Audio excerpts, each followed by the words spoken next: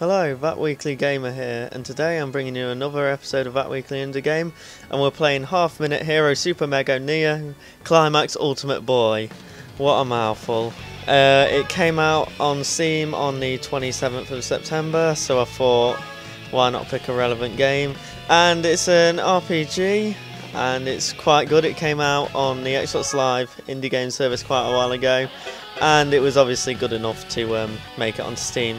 So basically you got your different modes which you have to unlock by completing the campaign, and I'm just going to skip forward past all the tutorials and on to a later one. But basically you've got 30 seconds to defeat the boss, and to battle, the battles are done automatically, and you've got this time goddess helping you out. Whenever you go into like a village or summit, time will freeze, so you don't, it's not like that much of a rush. But there's always side missions and bonuses to do. And there's always some there's easy ways to do the levels. And then, so yeah, here's a village, you can buy weapons, shields, and there's always little side missions which will help your overall ranking at the end. You get like a grade on every map you do.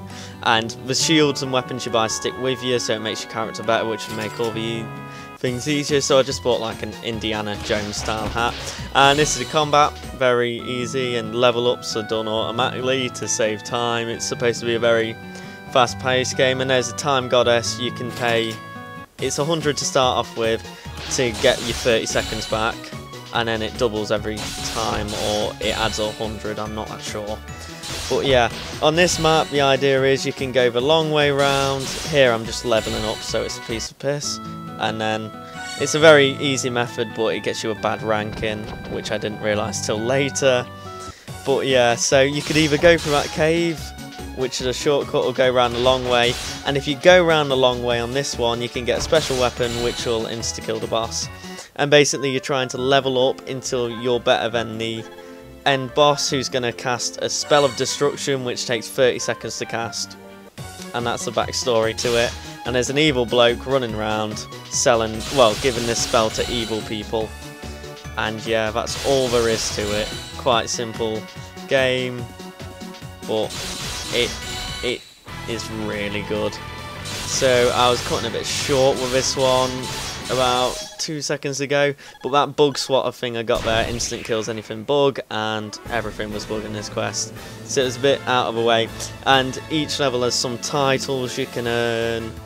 And at the end of every level you do, a bloke like Bugman here, for instance, will give you a little prize, like a club. And then after every level you go back to your caravan after the time goddess gives you like a debriefing. And your caravan is made up of 4 people, the time goddess who will bring you chat history. You have someone who likes exploring places, and she tells you if there's ever a second path on your travels. And just generally, yeah. And then there's a leader of a caravan who'll give you like a heads up of what's coming, and there's another person who will say about the area you're in and ways you could improve on that level. And also there's competitive leaderboards, and you get like a little tale of what happened, which is here. So we're just going to cut through this bit into the map. You can go back and redo levels, which is quite nice if you didn't get that gold, which I didn't get a lot because I was very slow in doing it, because most golds are earned by doing it really fast. And yeah, so you get to change your equipment up, and then you get to start the next mission. And I like the way that every mission has its own little flair to it, like on this one. And also the end bosses are very different. On this one there's like a forest fire which you have to stop, but like if you don't stop it you don't get a better rank, and you get a title if you stop it. And just, it's one of those indie games I really enjoyed. It wasn't suggested by anyone, I did it because I thought it looks amazing. Also the sound, like it sounds amazing, this game does. The background music, it's just really innovative.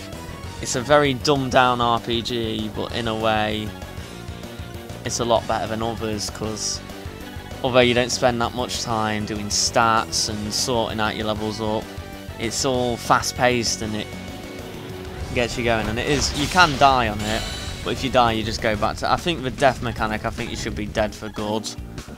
Like, you just go back to the starting zone. I think I die in this bit now, but yeah, this is sort of, you get a lot of mini bosses as well. But yeah, he killed me, and then I go back to the start of the zone, leg it to the town, and when you pray at the altar, obviously time reverses. Oh, I didn't pray at the altar. That was very dumb of me. But yeah, now I've killed the brat. Also, you can run really fast on this, but every time you do it, you lose health, which is what I do now. And so it's like very risky doing it, but it gets you around really quickly if you need to get to that time goddess statue like I did. Also, the storyline, there's new modes to unlock once you complete this story. Like, I think there's Princess 30 and Dark Lord 30. I will be doing a video on them if I ever get to them. I only had an hour. And also, if you do watch my channel or watch all my videos on this channel, I've just started my A-levels, and so my channel's sort of slowed down, well, come to a halt. I will be getting back onto it once I've got back into the routine of school and A-levels. Well, yeah, thanks for watching. I will be getting back to the basement collection as well. I haven't just given up on that, just sort of do something a lot more relevant. So yeah, thank you for watching. Leave suggestions, like, subscribe, comment, and I will see you again next week.